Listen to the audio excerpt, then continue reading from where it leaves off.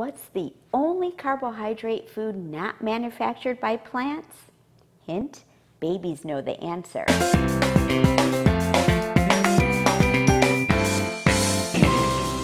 Welcome back to Diabetes Every Day. I'm Toby Smithson, registered dietitian nutritionist, certified diabetes care and education specialist, and chief manager of my own diabetes for a long time. Please subscribe to my YouTube channel and visit diabeteseveryday.com for more information and to sign up for my newsletter.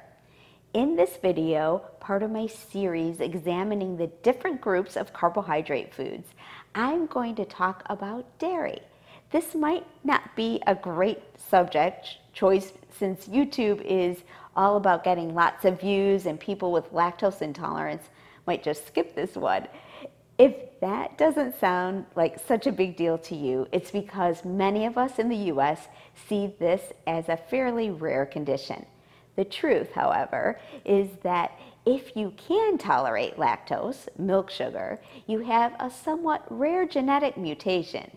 Worldwide, something like 70 to 75% of humans lose the capacity to digest milk after infancy, as do virtually all mammals.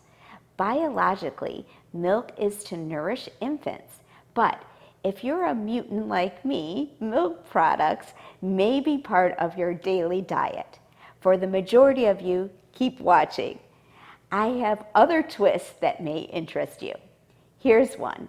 Strictly speaking, this group of carbohydrate foods is not dairy, but considered the milk group, which is basically milk and yogurt.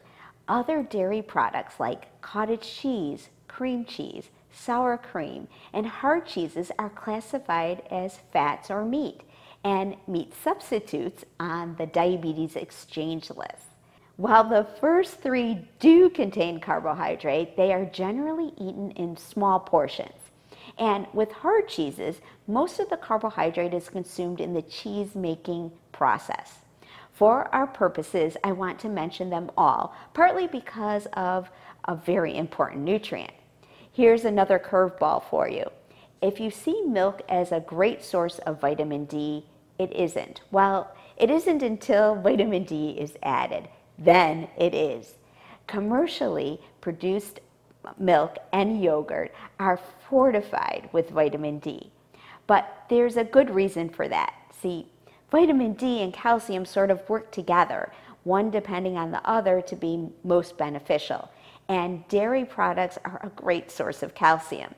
In fact, it's not so easy to get adequate calcium from other food sources.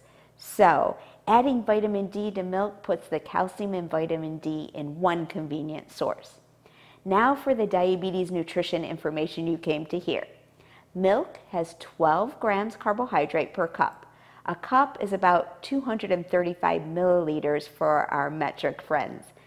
Plain yogurt falls into that same neighborhood, except there are low-carb yogurts as well.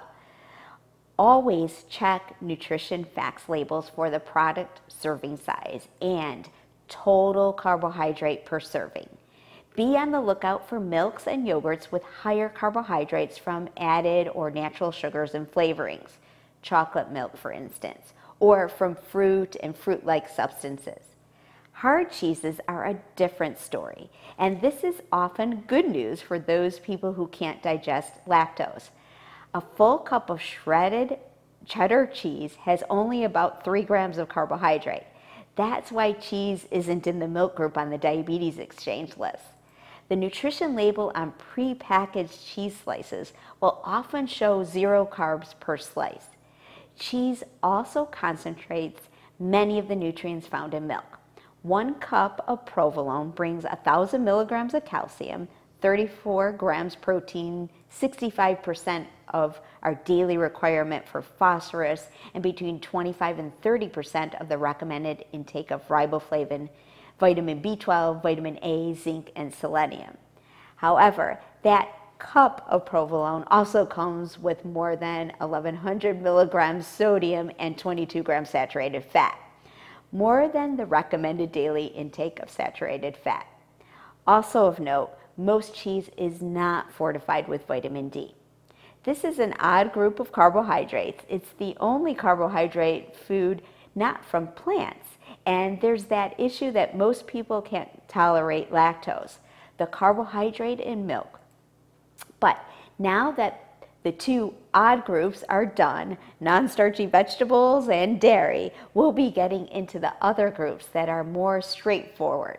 Next, we'll visit grains. Until next time, cheers to your health.